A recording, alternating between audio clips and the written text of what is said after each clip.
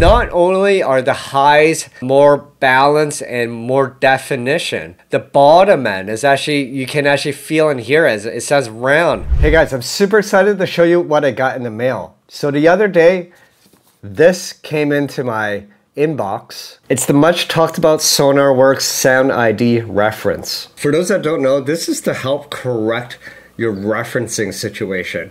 Whether if you have bad acoustics in your room or you have a shitty pair of monitors or headphones, this will help you achieve accurate tonal balance so you can create and mix with proper referencing. Essentially with this toolkit, you'll be able to calibrate your speakers, your headphones, so you can get an accurate listening experience, which allows you to mix and create confidently.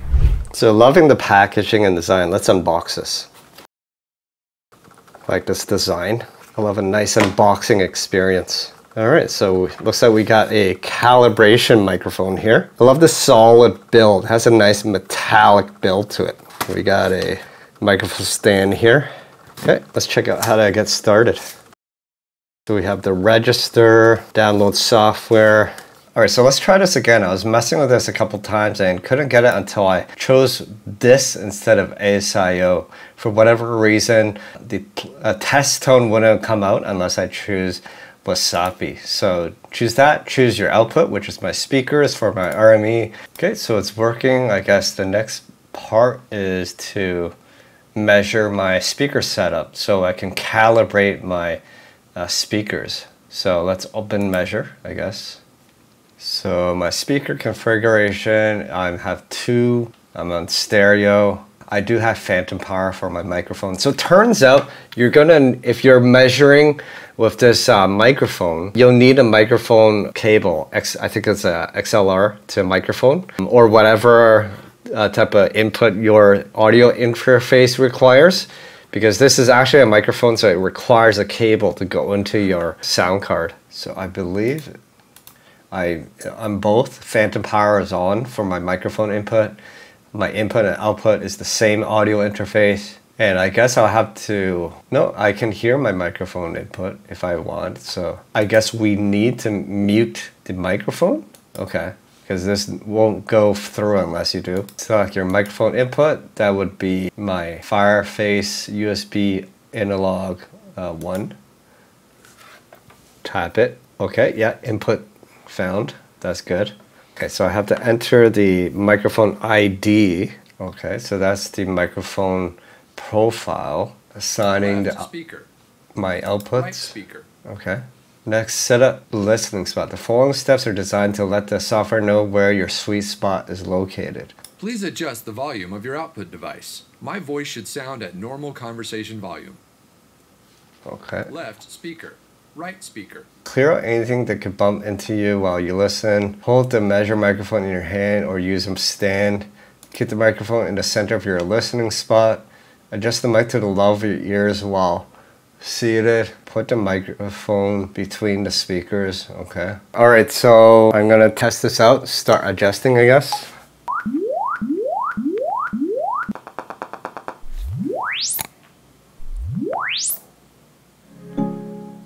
Okay, looks like my speaker wasn't loud enough, so let's try that again. Stay where you are. Measurements in progress.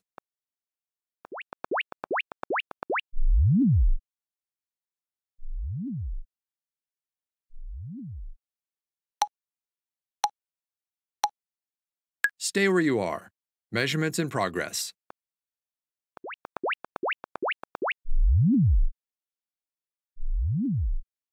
Right speaker done.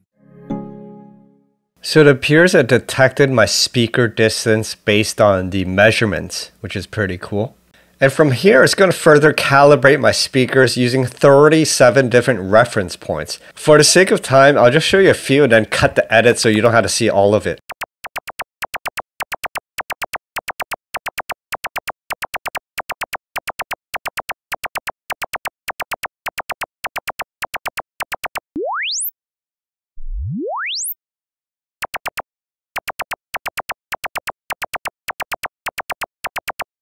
Alright, so we're finished calibrating.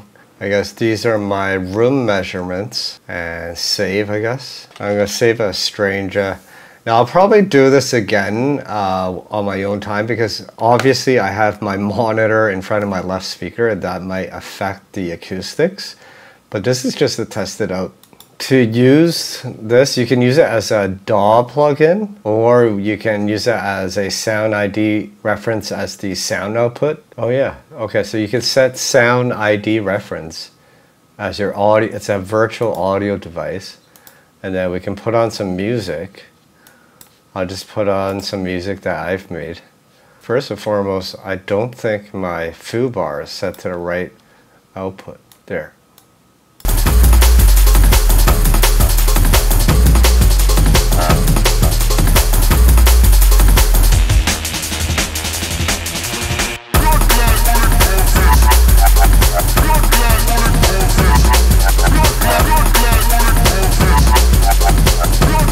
Oh yeah, I can tell. It sounds a lot more balanced with the calibration enabled. So see if you can notice the difference.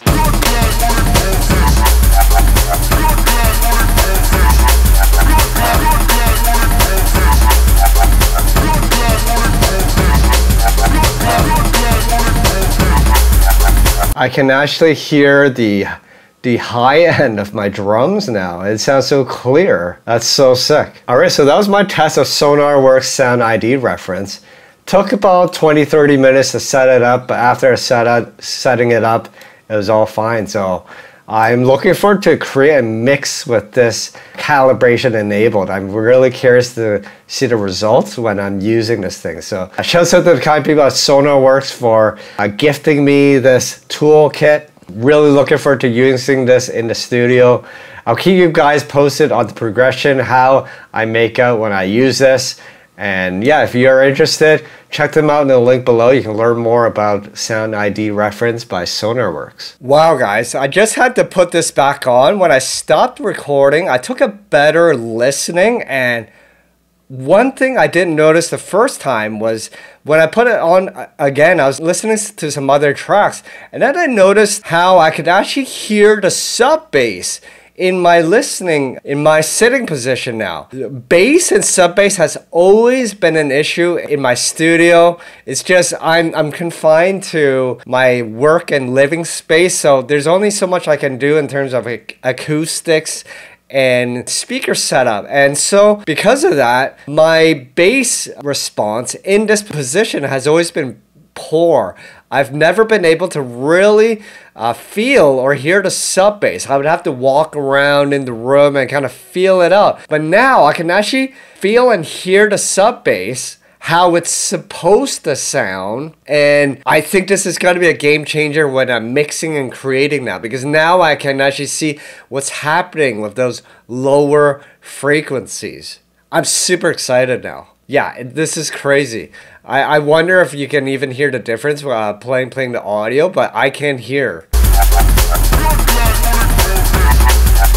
So that's on. So I'll turn it on and off. Just pay attention to this green button.